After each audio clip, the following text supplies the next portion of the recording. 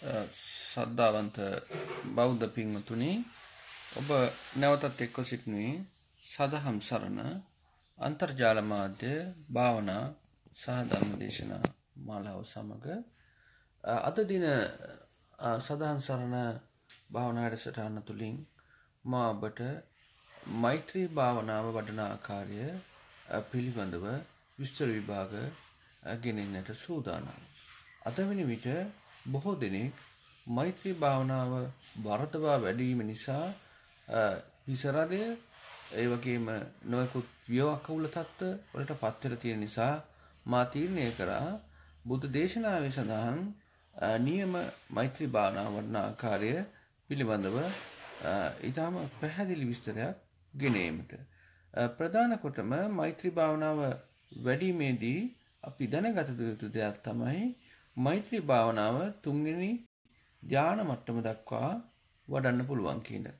ඒ නිසා අනිවාර්ය දෙයක් තමයි ධ්‍යානයට ශබ්දය කණ්ඨකයි. ඒ කියන්නේ ශබ්දය නිසා ධ්‍යාන උපදින්නේ නැහැ.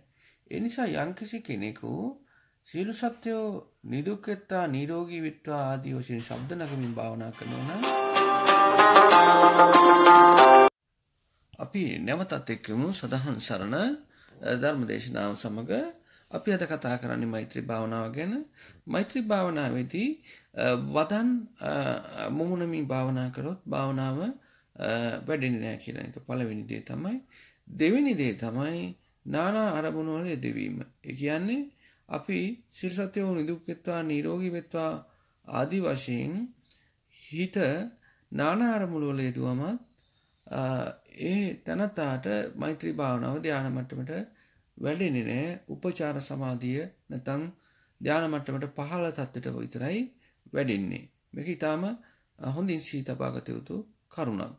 ඊළඟට තුන්වෙනිව සිහි තබා ගත යුතු කරුණ තමයි කය, වචනය, මනස යන තුනින්ම මෛත්‍රිය වුරු කරන පුද්ගලයෙකුට විතරයි මෛත්‍රී භාවනාව සමුද වෙන්නේ. ඒ කියන්නේ මෙත්තා සහගත කාය කර්ම, වචී කර්ම, මනෝ කර්ම යන තුනම අපි භාවිත කරන්න ඕන අපි මෛත්‍රී භාවනාව වඩනවා නම්. නැත්තම් කවමදාකත් ඔය කියන ගුණ නම් බලාපොරොත්තු වෙන්න එපා.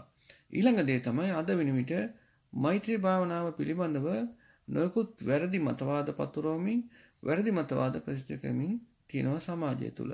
අන්න එවැනි මතවාදයක් තමයි ආර්ය මෛත්‍රී මත භාවනාව කියලා හඳුන්වනු ලබන්නේ. ඊ පෙරේද දිනේ මට ඒත් උපාසකිකාවක් කියනවා මේ ආර්ය මෛත්‍රී භාවනාව කියලා එකක් ඉගෙන ගත්තා. ඒක වඩන්න ගිහිල්ලා ඔළුවත් නරක් වෙලා ගියා කියලා. ඒ නිසා ප්‍රවේශම් වෙන්න බුද්ධ දේශනාවේ නැති අලුත් භාවනා ක්‍රම හොයාගත්තට කමන්නේ. නමුත් ඒවා කරන්න ගිහිල්ලා අමාරු වෙටෙන්න එපා. බුද්ධ දේශනාවේ සඳහන් මෛත්‍රී භාවනාව වඩන ආකාරය මෙන්න මේ ආකාරයයි. ඊට අපහසුයි. ප්‍රධාන කොටම අපි ඕනෑම භාවනාවකදී සරල අභ්‍යාසකින් පටන් ගන්න. ඒ නිසා මෛත්‍රී භාවනාවේදී අපිට කරන්න පුළුවන් නොයෙකුත් අභ්‍යාස. පළවෙනි දේ තමයි අපිට මෙන්න මේ ආකාරයෙන් එක මොන හරි දෙයක් තෝරගන්න ඕන. දැන් උදාහරණයක් වශයෙන් ගසක සිටින පක්ෂියෙක්. මේ පක්ෂියා දිහා බලන්න. මේ පක්ෂියා දිහා බලලා මොහු සුවපත් වෙලා සපවත් වෙලා ඉන්න ආකාරය හිතෙන් මෙනෙහි කරන්න. අනේ මෙනෙහි කිරීම තුළින් හිතට යම්කිසි සතුටකුත් දෙනවා. අනේ අවස්ථාවේදී දැස් පියා ගන්න. මෙහෙම දැස් පියාගත්තාම සුදු පැහැති වලාවක් වගේ Tamanට අරමුණු වේවි. අනේ අරමුණු වෙච්ච වලාව මත හිත සමාධිගත කරන්න. ඒ වලාවට බුරුම භාෂාවෙන් කියනවා මෙත ධාතු කියලා. මේක මූලික සූත්‍ර ඇසුරෙන් ඊට පසුව වර්ධනය කරපු භාවනාව බව පේනවා. අනේ මෙත්තා ධාතුව හිතේ රඳව ගන්න. මෙත්තා ධාතුව හිතේ රඳවගෙන අප විසින් කළ යුත්තේ මෙත්තා ධාතුව හැකිතාක් ප්‍රගුණ කිරීම. ඒ කියන්නේ ඒ මත ප්‍රතිභාග නිමිත්තක් පහළ කර ගැනීම නොයසේනම් මෙත්තා ධාතුව පැහැදිලිව හිතේ සටහන් කර ගැනීම. අන්නේ හිතේ සටහන් කරගත්ත මෙත්තා ධාතුව ඉදිරියට පසුපසට වමට දකුණට සහ උඩට යටට අපිට පුළුවන් ප්‍රචාරය කරන්න. එහෙම නැත්නම් විසිරුවා හරින්න. අන්න එහෙම විසිරුවා හැරියාම පළමුවටම අපිට ලේසි ක්‍රමයක් තියෙන විසුරුවාගෙන ඉන්න ඉදිරියට ඊට පස්සේ පසුපසට ඊට පස්සේ වම් පැත්තට දකුණු පැත්තට යම්කිසි දුර ප්‍රමාණයක් නිශ්චිත ප්‍රමාණයක් විසුරුවා හැරියට පස්සේ මෙත්තා ධාතුවෙන් හැදිච්ච ඩිස්ක් එකක් එහෙම නැත්නම් මෙත්තා ධාතුවෙන් හැදිච්ච තැටියක ආකාරයෙන් පේනවා මේකේ කඩතොළු සහිතයි. හරියට දඹල කරලක් වගේ පේන්නේ. අනේ කඩතොළු සහිත ඒ තැටිය නැවතත් අපි හිතෙන් යොදවලා සම්පූර්ණ තැටියක ආකාරයට සකස් කරගන්න මෙන්න මේ තැටියක් ආකාර දර්ශනයක් අපිට පහළ වෙනවා. මේ දර්ශනය පහළ වුණාට පස්සේ ඒ දර්ශනය මත සිත යොමු කළා සුවපත් වේවා සුවපත් වේවා සුවපත් වේවා කියලා හිතමින් ඒ දෙස බලා ඉන්න. ඊට පස්සේ හොඳට හිත සමාධිගත වෙනකොට සුවපත් වේවා කියන ඒ වචනෙත් නවත්තන්න. අන්නේ වචනයක් නැවතුවට පස්සේ හොඳ සැපවත් භාවයක් දැනෙනවා. ඒ සැපවත් භාවය තමයි ධානාංග සුඛය. අනේ ධානාංග සුඛයට එකතු වෙලා සමාධිගත වෙලා හිත ඒකාග්‍ර කරගන්න. මේක තමයි ඊටාම නිවැරදිව මෙත්තා චේතෝ විමුක්තියට යන්න පුළුවන් පහසු ආකාරය. සූත්‍ර පිටකේ තවත් ආකාර තියෙනවා. ඒ ආකාර ප්‍රගුණ කිරීම තරමක් අපහසුයි.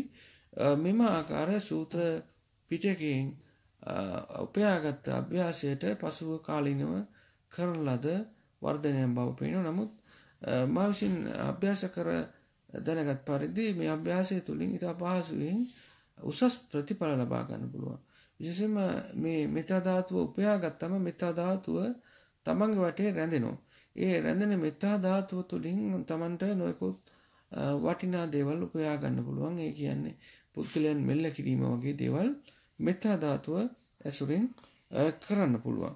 විශේෂයෙන්ම මේ සදා සරණ වැඩසටහන අපි මේ ආකාරයෙන් නිතර ඉදිරිපත් කරන්නේ අද වෙන විට බුද්ධ ශාසනයට අනුතුරක් ඇවිල්ලා තියෙනවා.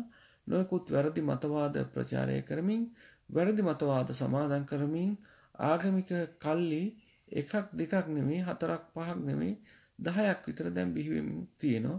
මේක ඊටාම භයානක තත්වයක්. අද වෙන විට ආගමික කල්ලි විශාල වෙලා පන්සලට වැඩිය. ඒ නිසා මිනිස්සු පන්සල් යන්නේ නැතුව ආගමික කල්ලි වලට එකතු වෙන යුගයක් තියෙනවා. සංඛ්‍යාත්මක ගත්තොත් පන්සල් 30000ක් තියෙන බව කියනවා ස්වාමීන් වහන්සේලා නැති. ඉතින් මේ තත්වයට ගියාම ඊටාම භයානක තත්වයක් වෙන්නේ. අවසාන වශයෙන් ආගමික කල්ලි ඉතුරු වෙවි, බුද්ධ ආගම නැති වේවි. මෙන්න මේක තමයි අපි කියන්නේ සද්ධර්ම අන්තර්දානය කියලා. නිසා ඔබ නිවැරදි බෞද්ධයෙක් නම්, ඔබ නියම බෞද්ධයෙක් නම් ඔබ කළ යුත්තේ සද්ධර්ම අන්තර්දානයට කටයුතු සිද්ධ වෙන්න නොදී සද්ධර්මයේ වසර 5000ක කාලයක් ආරක්ෂා කර දීමට ඔබ විසින් කළ යුතු පියවර ගැනීමයි.